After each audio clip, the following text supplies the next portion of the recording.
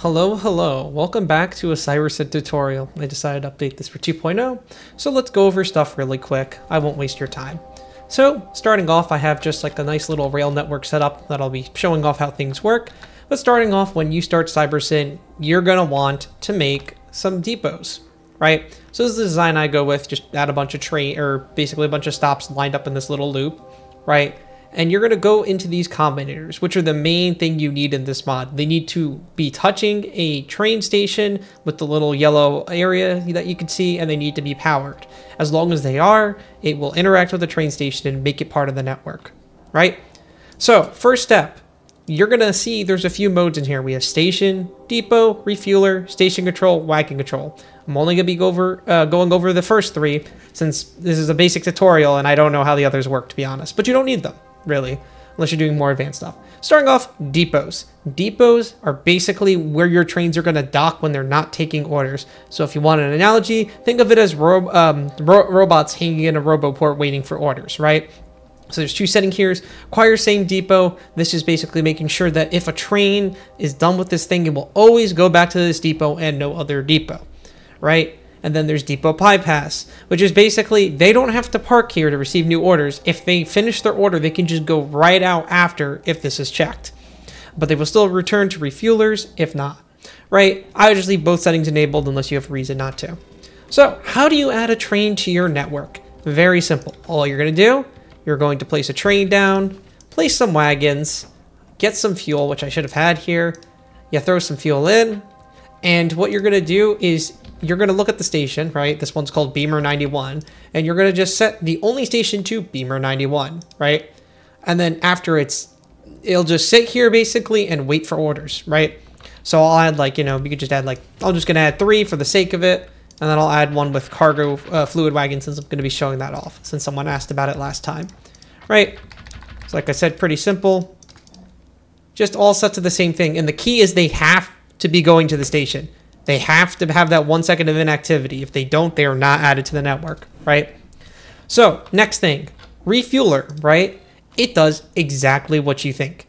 It basically makes it that if a train is low on fuel when it's doing its job, it will stop here first before going back to the depot. So to be honest, probably not the best spot to have it next to the depots because it's going to have to go around, but still you could put it wherever.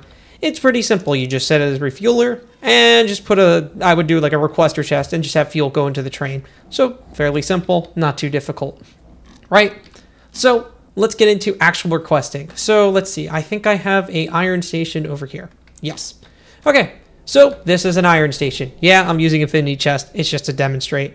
So basically what you're going to want to do is when you want to set up a station, right? You're going to go over here. You're going to go to station. And I would make sure to purposely set provider request only, since that tells it basically if a train can pick up from this area or deposit at this area, right? When you're doing the provide only station, meaning it's providing material to the network, think like logistics red chest basically does that, right? You don't really have to worry about any of these options. I mean, automatic allow list, you might want to mess with. Basically, it makes it that trains are only added if they fit the allow list, meaning they have enough capacity and meet the capacity of the station to load and unload. So honestly, you could disable it. It's not going to really matter too much, but you might not get full train loads if you do that. Inactivity condition, when you're looking at station, is basically if you're required to wait for inactivity even when an order's been fulfilled. And that's just for inserters getting the item stuck. If you want to prevent that, I wouldn't worry about it. And then there's stack thresholds, which we'll go over when we go over request only. But you don't have to worry about that right now. Right, so how do you tell Cybersyn that you have iron here? Well, as you can see, it's fairly simple. You're going to hook up all your chests filled with whatever product you have with circuits. So I did green circuits here. You hook them all up together, and then you attach it to the back of the Cybersyn combinator. This is now telling the Cybersyn network, hey, I have 57k iron plates for pickup here for whatever station needs it, right? So that's step 1, right? That's the requester. Now, if you want... that's the provider. If you want to request material, so for example, I have this nice little cute circuit set up here and we need iron, right? So if I want iron, you're going to do this similar thing, right? So going first with the Cybersyn combinator, you're going to want it on request only, right? Because you only want to request materials here. Then what you're going to want to do is you're going to want to check stack thresholds if you're messing with items.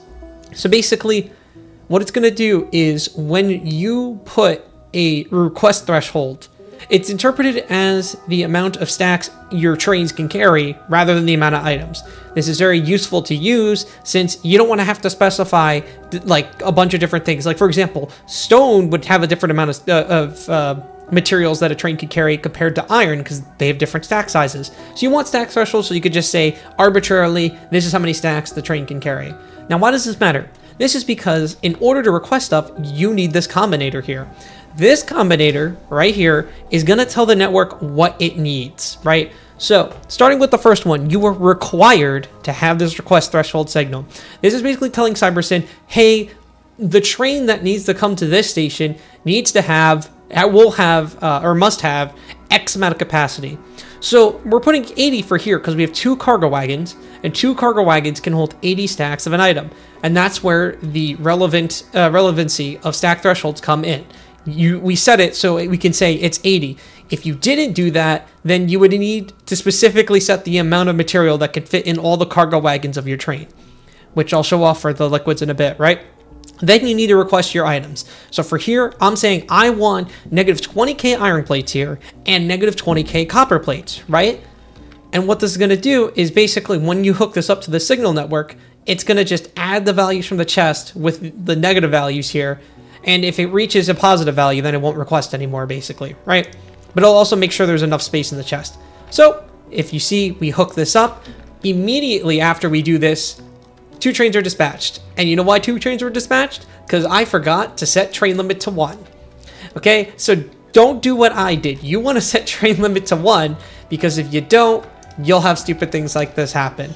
So I would recommend setting the train station limit to 1, so only 1 train is dispatched, because otherwise, yes, it will send out multiple trains. That also shows that my stacker design is bad, but whatever, it doesn't matter.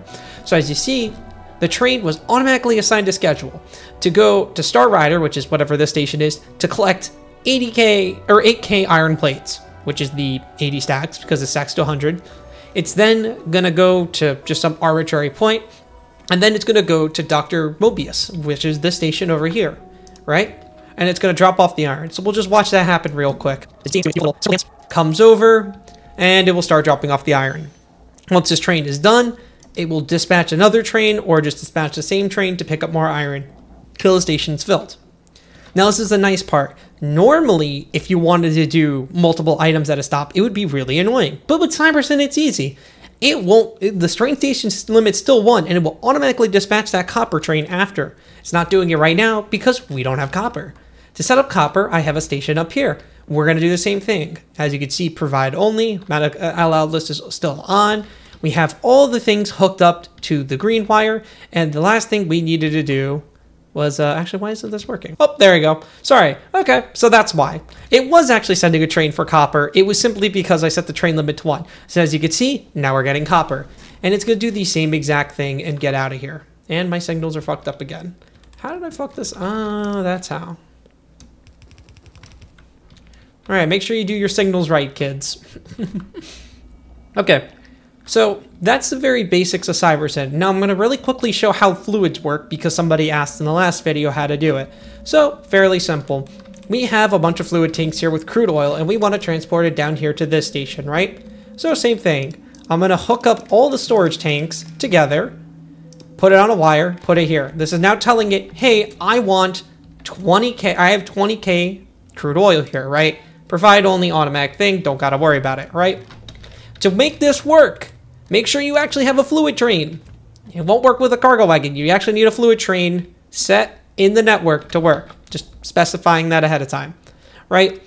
Now, if you come down here, all you're gonna do, we're gonna do the same thing. So now you're gonna see me set it up real time.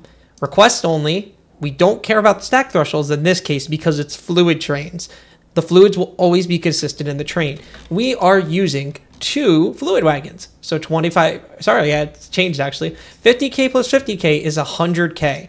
So we're gonna come in here, we're gonna go to the Cybersyn request threshold, and we're gonna set it to 100k. Since the 2 cargo wagons, or sorry, the 2 fluid wagons can hold 100k fluid in total.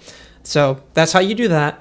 Then I'm gonna say, I have, let's see, I have about 200k worth of storage. I'm gonna say I want 150k. Actually, I'm gonna say 100, yeah, 150k. Or say we want 150K. Oh, that's got to be a negative number or it won't request it. Right?